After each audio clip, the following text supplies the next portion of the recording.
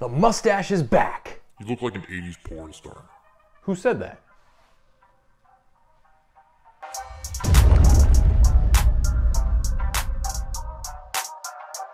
Hey, what's going on? Shane at Shane Hubbard Fit and the Simple 60 Challenge. Today, I'm going to teach you how to use a calorie deficit to lose weight. Now, to help you do this, I'm gonna be using my free 3-step fat loss calculator. If you haven't already downloaded it, go to the link in my description and download it for free. All right, so the very first thing that you wanna do is you want to think about what your ideal or goal weight is at the end of your fat loss journey. So as an example, let's say that I weigh 246 pounds, and I know that I would feel pretty good at around 200 to 210 pounds. Like if I dropped enough body fat, that would be about where my weight would sit. Now, if you're not 100% sure about what your goal weight is, don't stress out over it, just use an estimated number. So once I know my goal weight number, I'm gonna use an activity multiplier to help tell me how many calories I should eat to lose weight. Now there's 3 different activity multipliers. There's a sedentary number, there's a light activity number, and there's a heavy activity number. So the sedentary number is 10. So you would multiply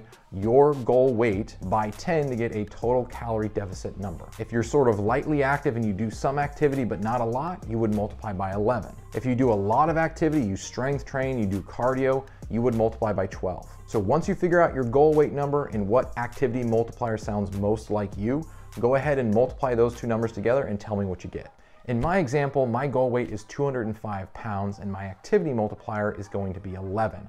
So I'm going to end up with 2,255 calories. Now remember, this is just a starting point. This is what's called my estimated calorie deficit number, which is the estimated amount of calories that I need to consume to lose weight. What I recommend doing once you know your calorie deficit number is following that number for 4 straight weeks. Stay as close to that number as you can and see what your body measurements do and what your weight does. If you're noticing a slow trend downward with your weight, you're in a calorie deficit. If you notice that your weight pretty much stays the same for 4 straight weeks, there's a good chance that you're not in a calorie deficit and you're in a calorie maintenance. There's one exception to that though. If you're lifting weights and eating in a calorie deficit and you're relatively new to lifting weights, you could be losing fat and building muscle at the same time. If you want to find out more about why you might be losing inches but not weight, check out this video up here.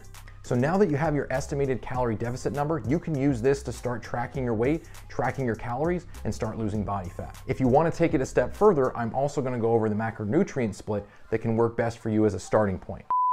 So following the 3-step fat loss calculator, I recommend these 3 numbers for your proteins, your carbs, and your fats. Now remember, this is just a starting point. You can make adjustments to these as you wish. You might be someone who wants to eat more fat or someone who wants to eat more carbohydrates. That's totally cool. The only thing that I recommend is keeping protein between 25 and 30%. By using these starter macros, you can figure out how many grams of proteins, carbs, and fats you need to eat to optimize your fat loss results. If you're not sure how to do the math to figure out what percentage of total calories equates into grams of each type of food, make sure you follow the 3-step fat loss calculator for all of the formulas to do this. All right, once you do the math, you should have a number for protein, a number for carbohydrates, and a number for fat. Now, one thing to keep in mind is you don't have to be absolutely perfect with these proteins, carbs, and fats numbers. These numbers can change from time to time to suit where you currently are, but I would highly recommend that you follow these as closely as you can without becoming obsessed to maximize your results. All right, so now you know exactly how to use a calorie deficit to lose weight. Now, one more thing that I recommend that you do is track your weight and your body measurements for 4 weeks. By tracking your weight and your body measurements, you're going to be able to accurately determine whether or not you are truly in a calorie deficit. If it just so happens that you aren't losing inches and not losing weight, then there's a good chance that your calorie deficit number that we estimated is too high. So what you would do from there is simply subtract 150 to 200 calories more, do the exact same steps, and then track that for 4 weeks and see if you start losing weight or inches or both. All right, so that is my video today. Thanks a ton for watching. I hope this cleared up the confusion about how to use a calorie deficit to lose weight. If this video helped you figure out exactly how to find your calorie deficit number,